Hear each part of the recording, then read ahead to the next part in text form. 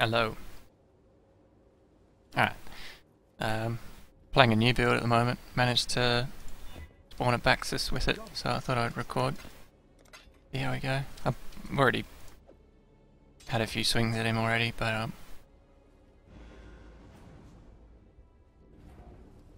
think he's still on about half health. Got my Bowel auras charged up.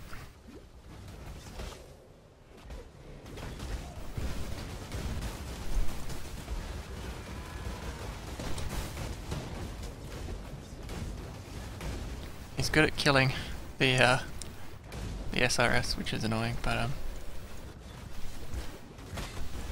if you can get him to sort of kite out of the flame blast, it's not terrible.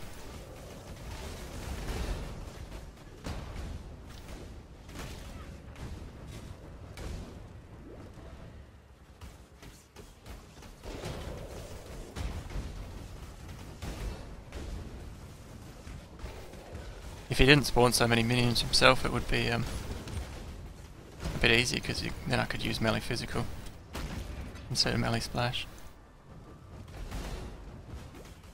But at the moment, he's going down.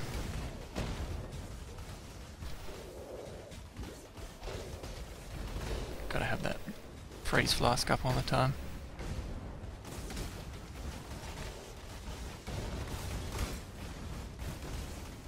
God damn it. He's a minion killer. Oh, he's dead. There we go. So this build's just taking advantage as much as possible of Commander of Darkness. Try and get as many auras going.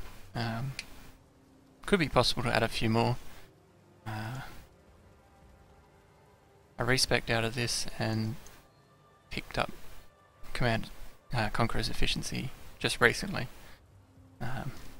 As you can see at the moment, I'm casting SRS for free completely, and I get that through having 2 Elrion rings that I crafted, and just a decent amount of reduced mana cost of skills on jewels. You can get away with less than this, but yeah, there's also these nodes here you can pick up before you get any good jewels. At the moment I'm trying to get to here, Essence Surge, fastest start of Energy Shield regen. I've gotten that on jewels as well, and at the moment I'm up to 60%, which is, I don't know, 1.2 seconds or something instead of 2 seconds.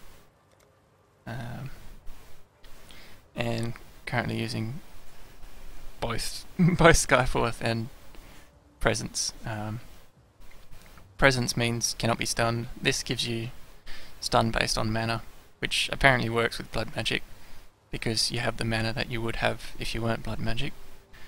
But I prefer 100% stun immune, and this just gives you a ton of life. Ton of ES, I mean, because it's 20% of your life gets converted to ES, and seeing as you're not using life for anything except for reserving percentage auras, it's worth having. Gives you about 1,000, 2,000 ES, I think. So yeah, I'm still working on this build, but it's pretty fun so far.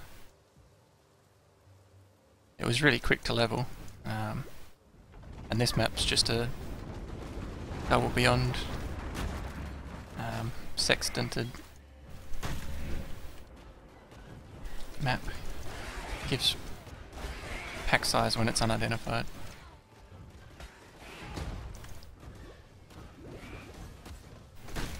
But yeah, really great, fun to level, and you don't even have to go low life. Going hybrid was just as fast pretty much. It's just the ton of auras that you get from low life that really ups the DPS single target.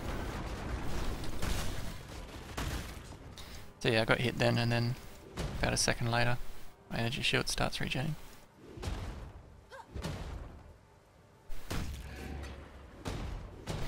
anyway, thanks for watching.